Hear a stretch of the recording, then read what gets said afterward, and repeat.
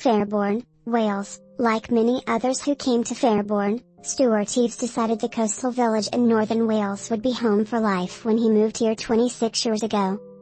He fell in love with the peaceful, slow pace of small village life in this community of about 700 residents nestled between the rugged mountains and the Irish Sea. "I wanted somewhere my children can have the same upbringing as I had, so they can run free," said Eaves, 72, who built a caravan park. You've got the sea, you've got the mountains. It's just a stunning place to live. That changed suddenly in 2014, when authorities identified Fairborn as the first coastal community in the UK to be at high risk of flooding due to climate change. Predicting faster sea level rises and more frequent and extreme storms due to global warming, the government said it could only afford to keep defending the village for another 40 years. Officials said that by 2054, it would no longer be safe or sustainable to live in Fairborn. Authorities therefore have been working with villagers on the process of so-called managed realignment, essentially, to move them away and abandon the village to the encroaching sea. Overnight, house prices in Fairborn nosedived. Residents were dubbed the UK's first climate refugees. Many were left shocked and angry by national headlines declaring their whole village would be decommissioned.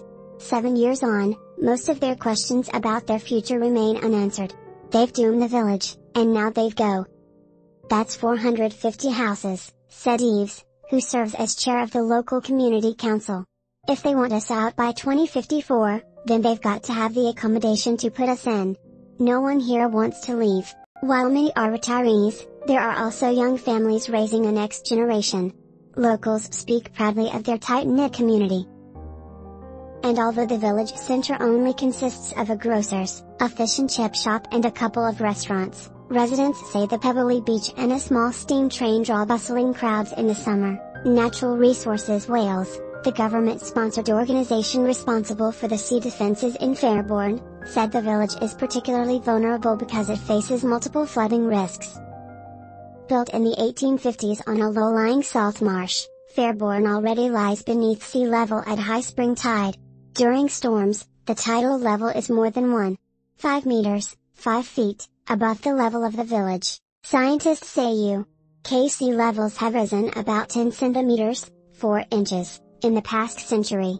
Depending on greenhouse gas emissions and actions that governments take, the predicted rise is 70 centimeters to 1 meter by 2100. Fairborn is also at the mouth of an estuary, with additional risks of flash floods from the river running behind it. Officials have spent millions of pounds in strengthening a seawall and almost 2 miles of tidal defences.